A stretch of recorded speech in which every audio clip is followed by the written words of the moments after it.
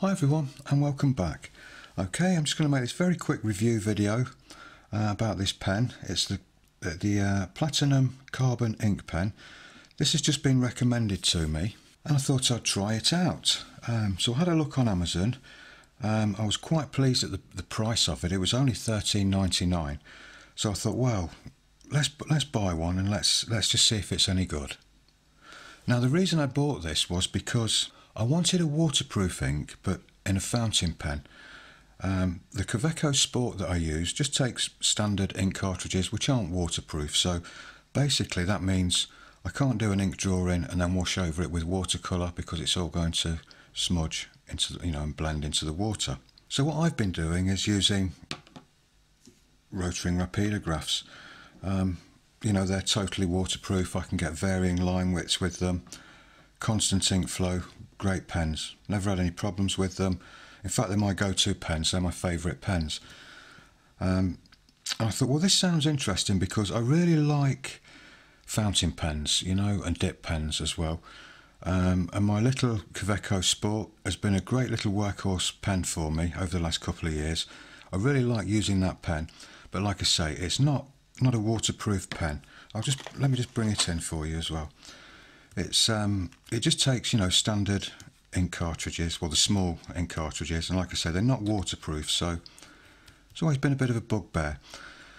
Now the Platinum Carbon Ink Pen, as the name suggests, takes carbon ink, which as you know is waterproof. So it's quite unusual to get a fountain pen that actually takes waterproof ink. They are out there. They're not that rare, but I haven't got any, and this is the first one that I've actually owned.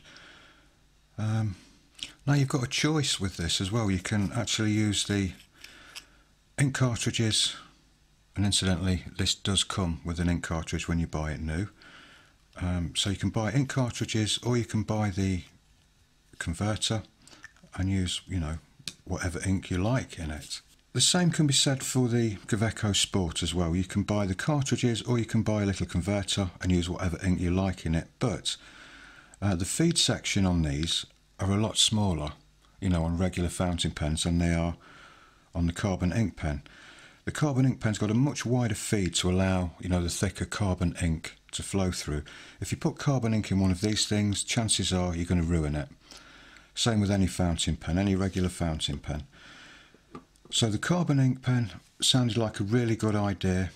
So I bought one thinking, would I be actually gaining anything by using this over the Rotring Rapidographs?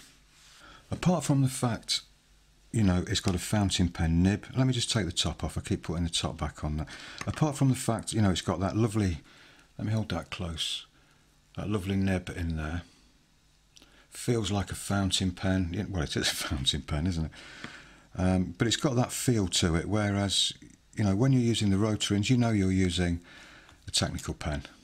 You've got that very fine, almost scratchy, well they are very scratchy in the finer nibs, but you've got that very scratchy nib on there, but you do get super fine lines with these, like I say, really nice constant ink flow as well.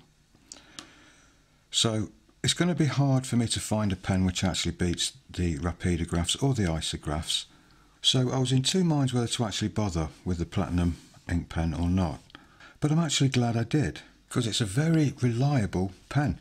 Again, the ink flow on this has been faultless. It's been absolutely constant, no blocking, no funny business that you often get with fountain pens. I've only done a little bit of sketching with it since I've had it. I've not really done a full-on massive drawing with it or anything.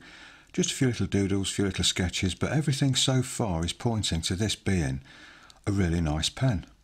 And like I say, for £13.99 you can't go wrong. A waterproof pen, waterproof ink. I think it's a really nice pen for your collection, this one. Now the looks of it, when it's got the cap on, to me, I don't know about you, but to me that says drawing pen. It looks like a drawing pen, but as soon as that cap comes off, it looks like a very posh fountain pen or desk pen. And in fact it is actually called a desk pen because you do actually, well, you can actually get an optional desk stand for it. Little platform with the pen holder on it, what you just drop the pen in on your desk. I won't bother with anything like that. I don't use things like that. That's mainly for people that have a writing desk set up. You know, I mainly use pens for drawing and that sort of thing. But the looks of it, I think, are absolutely lovely, really. You know, the shape of it reminds me of, you know, an old vintage dip pen.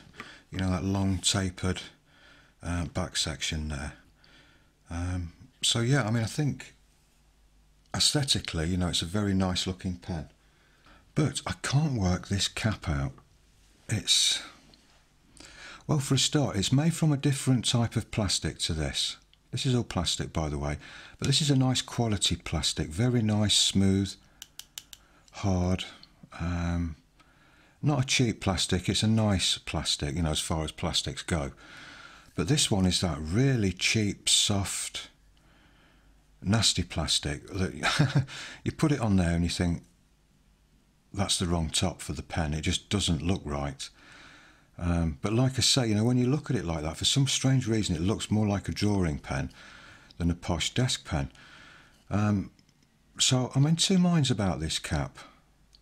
I can't make up my mind whether I like it or not.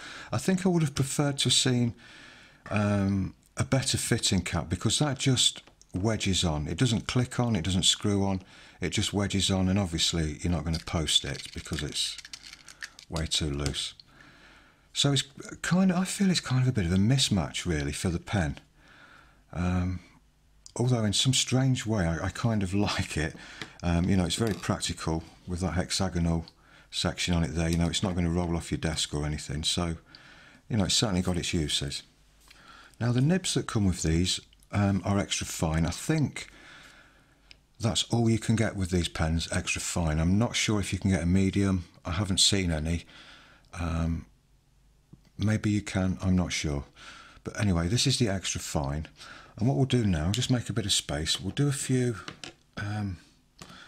little samples with it. Just bring my sketchbook in.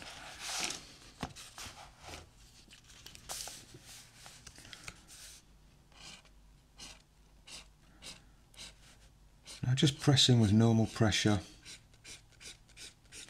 That's the kind of line width that you're going to get. This isn't a flex nib, by the way, although if you do press a little bit harder, you can get a slightly wider line. But ideally you wouldn't want to press that hard. You do have to press fairly hard with that to you know, achieve just a slightly wider line. So it's not really worth doing.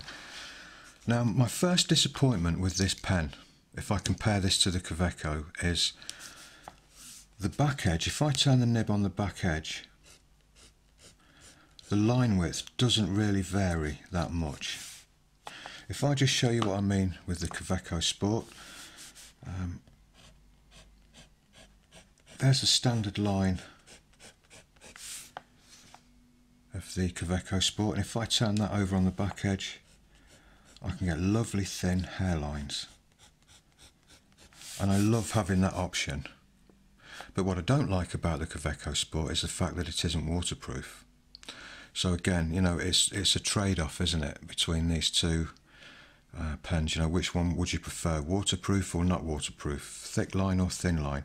Now the Kaweco Sport is exactly the same size nib. Again, it's an extra fine, so these are both extra fine nibs. And if we just compare them side by side, I can't really see